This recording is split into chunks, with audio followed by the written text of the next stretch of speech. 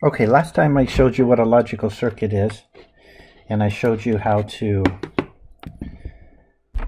write down the input-output table for a logical circuit. And I also showed you how to write down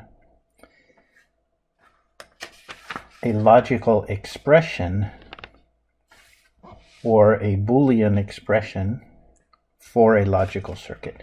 Today I want to cover the converse of that, which is how to create a logical circuit from a Boolean expression or from an input-output table. Okay, so suppose you have an expression like,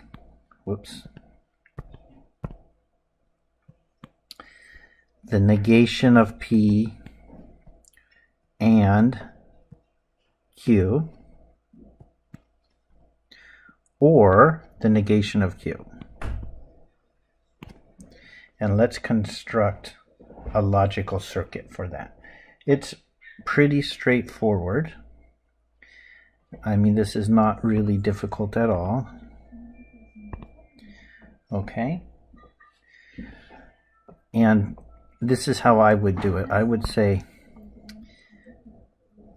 let's look at this. Okay. We're going to want an AND gate. So let's start by drawing an AND gate.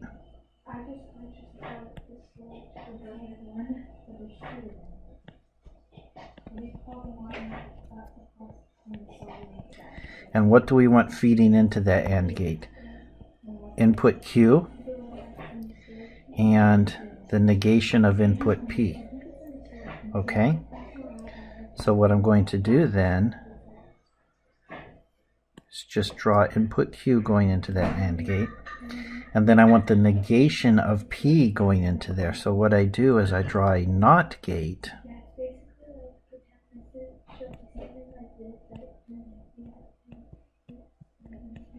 And then I send an input P through the NOT gate and then into the AND gate. And there we have everything that is circled in that red circle there. That is NOT P and Q. Okay? Now I want the disjunction of that with the negation of Q. Okay? So that means we're going to want an OR gate.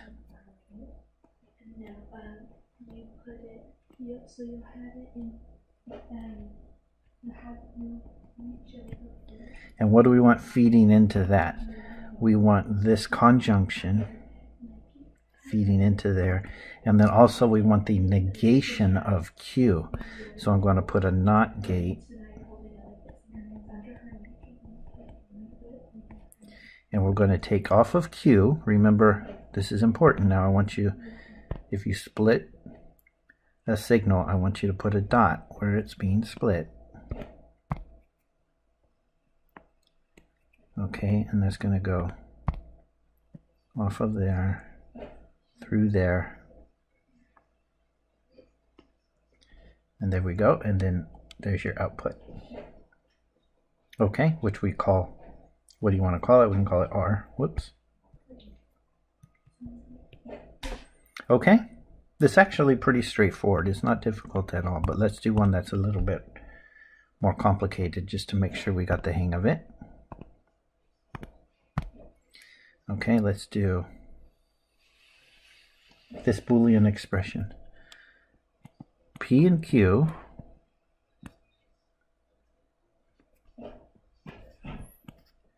and R and S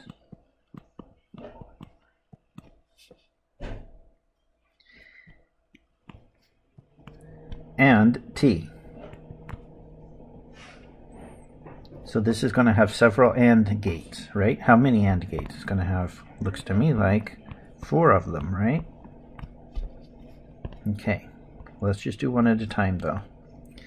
So let's do this. P and Q. Okay, so here's an AND gate. And we will feed into that inputs P and Q.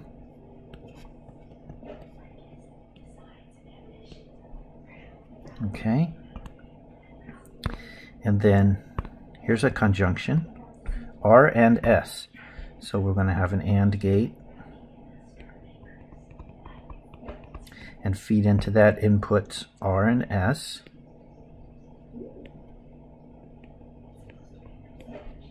Okay.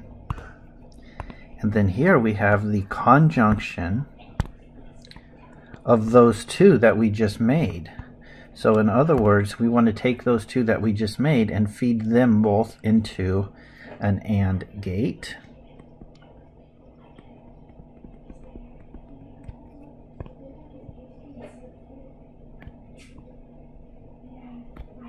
All right, good. And then we want the conjunction of that whole thing with a new signal T. So we're going to have another AND gate. And what goes into there is the output from what we've made so far, okay, plus a new input T. And then you have your final output, and call it whatever you want. Let's call it maybe U, and there you go. Okay, so pretty straightforward. I don't think that's very difficult. Okay, but now what I want to do is show you how to create a logical circuit from an input-output table. So let's do that. Okay, so I'm going to construct an input-output table. Okay, let's look at that input-output table, and let's construct a logical circuit that matches that table. Okay, now, here's the trick. Find every row where the output is turned on. So in other words, every row where the output has a 1, okay, and then write an AND gate that corresponds to that row. Or actually, let's do this. Write an expression using conjunction that represents that row. So what do I mean by that? Okay, here's an example. The first row, the output has a 1, correct? So what I'm going to do is I am going to write that row as S is the conjunction of P, Q, and R. You see, in order to get S turned on, I have to turn on P, Q, and R. So I'm going to write P and Q and R to match up with that row there. Okay, now let's just go down to the next row where S has a 1, where the output is turned on. So there it is right there. Okay, now you see how P is a 1, Q is a 0, and R is a 1? And I want to write that as a conjunction of 3 things. And you might say, but only 2 of them are turned on. That's true. And the third one is what? Turned off. So I write that as P and not Q and R. Okay? See how that works? All right, let's go down. The output is on in this row. And what is that? P and not Q and not R.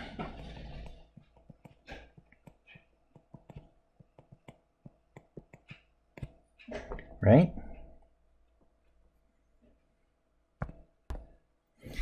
And then what you do after doing that, you ask yourself, so when is the output going to be on? The output is on if either of those three things happens, right? So in other words, our output is the disjunction of those three things. Okay? So the expression for this table is P and Q and R, or P and not Q and R, or P and not Q and not R. And there you go. There's an expression for that table. And once you have an expression, then it's easy to make the circuit. Notice you need to use parentheses liberally.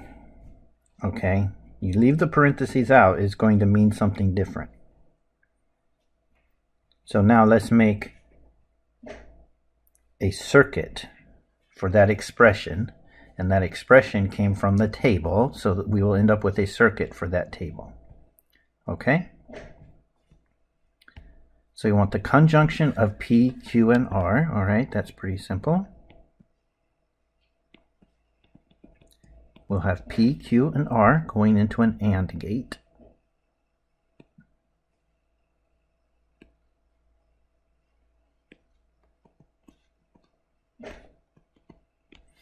All right. And then we want the conjunction of P, the negation of Q, and R.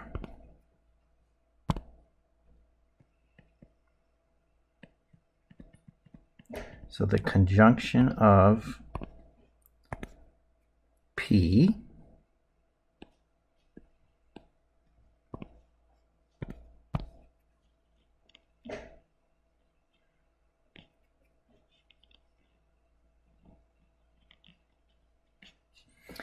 the negation of Q. So I'm going to branch off of Q and then have that go through a NOT gate. And as you can see, if you have the chance to plan ahead and make sure you give yourself enough room for these things, then it works out best. Okay, and we want R going through there, so we branch off of R.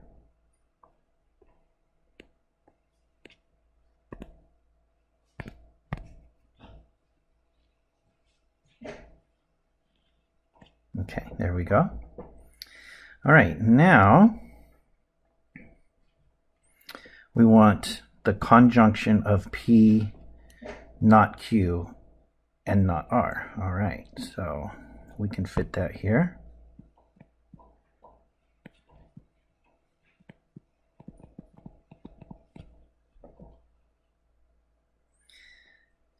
Now,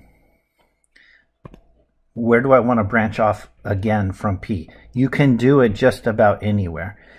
Personally, I think the best place that makes sense would be to go right here. Okay, and branch off from there.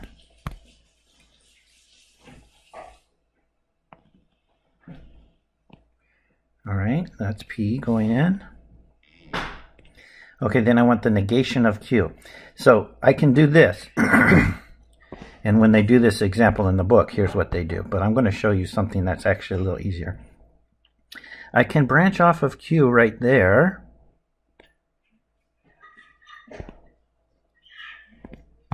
And then send that through a NOT gate and into here. But there's an easier thing I can do.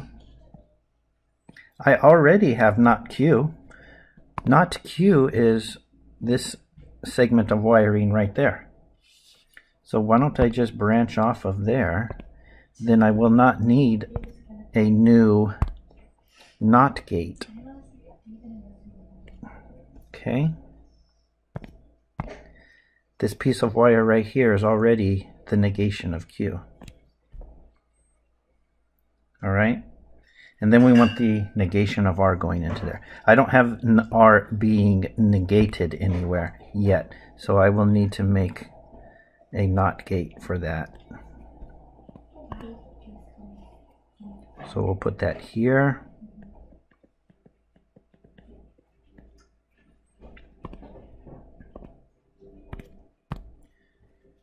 And we'll go down here on R. R will go through there and into there.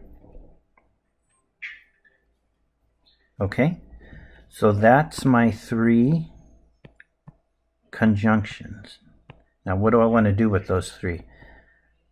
I want the disjunctions of those 3. So I'm going to make, I can do that all with one OR gate. Okay, and then I just send all 3 of those conjunctions through that disjunction. And that's S. That's your output. Okay, so the trick of doing this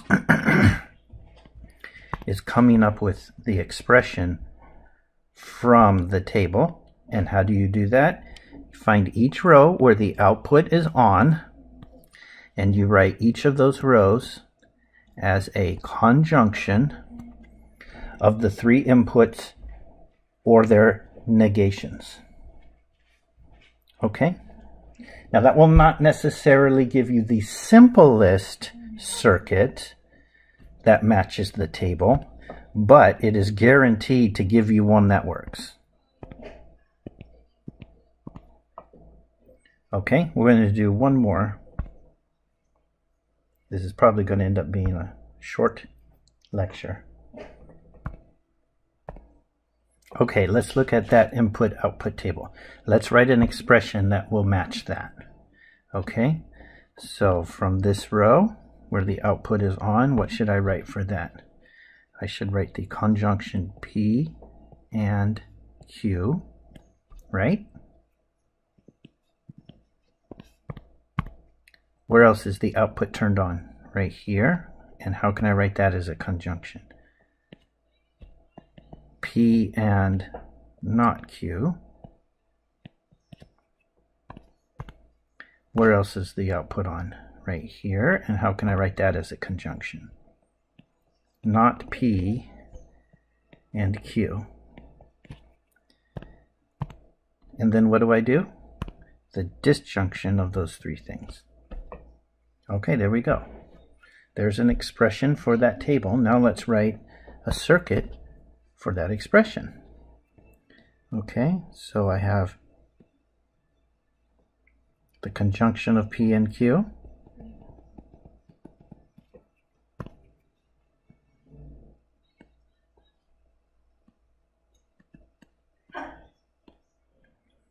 All right, and then I want the conjunction of P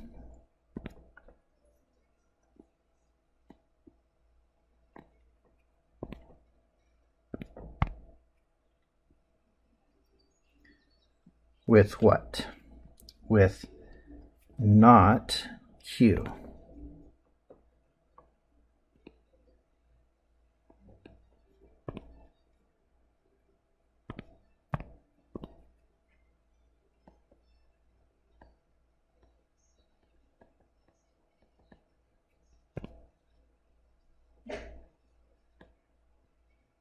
Okay, and then the conjunction of Q with not P. So we'll take off of Q right here.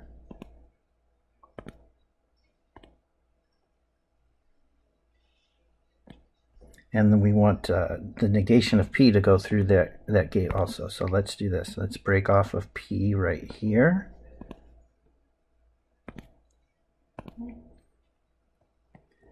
And send that through a NOT gate.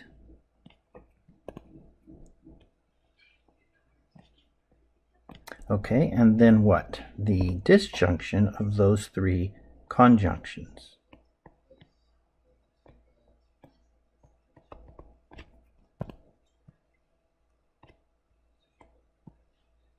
And that's our output, which is labeled in the table as R. Okay, and there we go. Now, I want to show you that that is not necessarily the simplest circuit that would match that table. In fact, I believe that table could be represented by this circuit as well.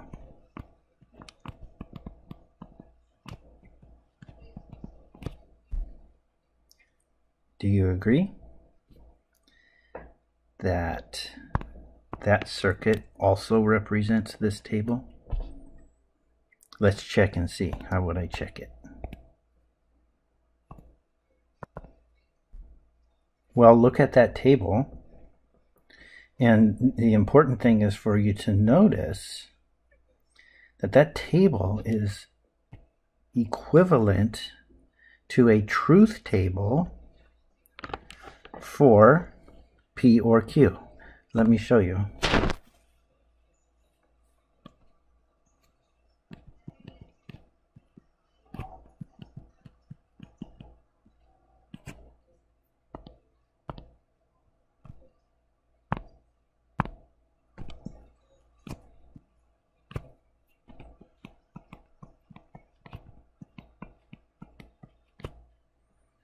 Okay, let's just make the truth table for P or Q.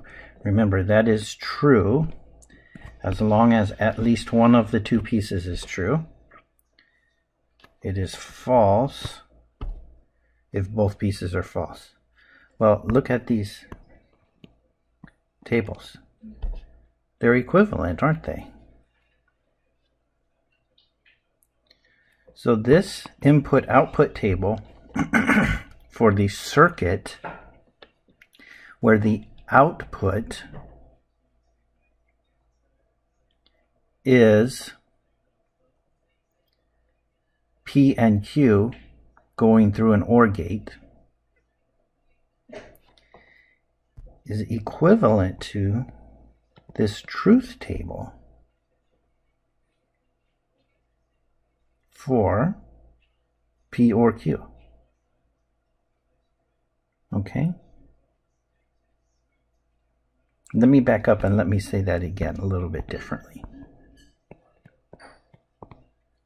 Let me say it this way. This input-output table is equivalent to the truth table for P or Q. And therefore, this input-out table can be represented by the circuit where P and Q are going through an OR gate. Okay?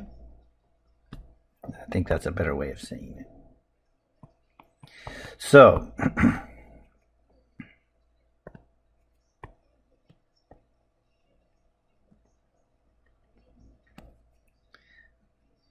this circuit and this circuit match the same input-output table. So that means that these two circuits are called equivalent circuits. They do the same thing. Okay? So now, if you are given an input-output table, my advice, if you want to make a circuit for the input-output table, my advice is to do it exactly the way we did.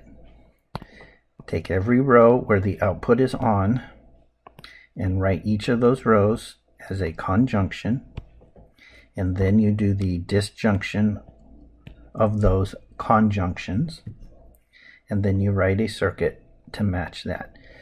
The reason why I suggest that you do it that way is because it's guaranteed to work properly every single time.